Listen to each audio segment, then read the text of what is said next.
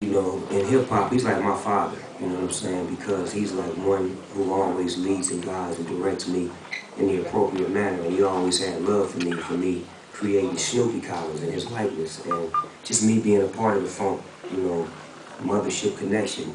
They had the P funk, we got the G funk. It's all one leg, it's all one run, it's all one baton being passed from one hand to another.